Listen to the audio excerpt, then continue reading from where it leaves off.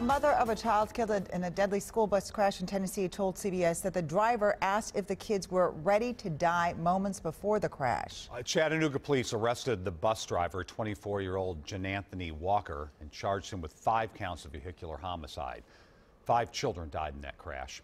A law enforcement official says that Walker was driving well above the 30-mile-an-hour speed limit on a narrow, winding road.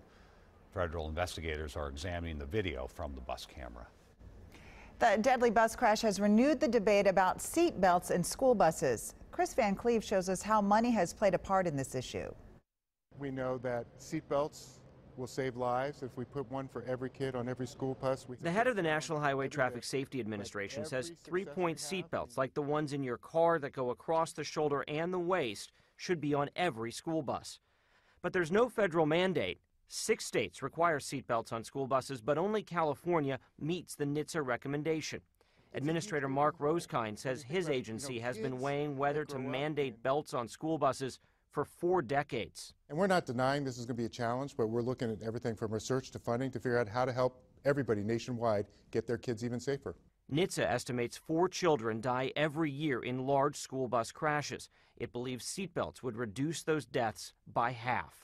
This seatbelt manufacturer's rollover test shows the impact of a crash on unbuckled children. The belts are good, and they are certainly very good in a rollover where you might be ejected if you didn't have that belt. Last year, NHTSA predicted it would cost between $7,300 and $10,000 to retrofit each school bus with seatbelts.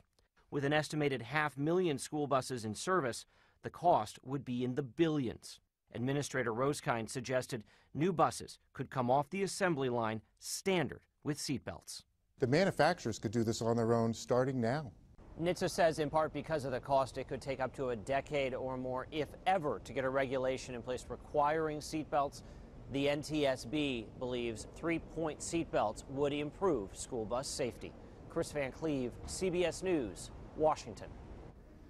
In Minnesota, the inside of large school buses must be federally regulated to protect children without the need of them buckling up. And this can be done with strong, closely spaced seats with a 24-inch height and energy-absorbing foam seat backs.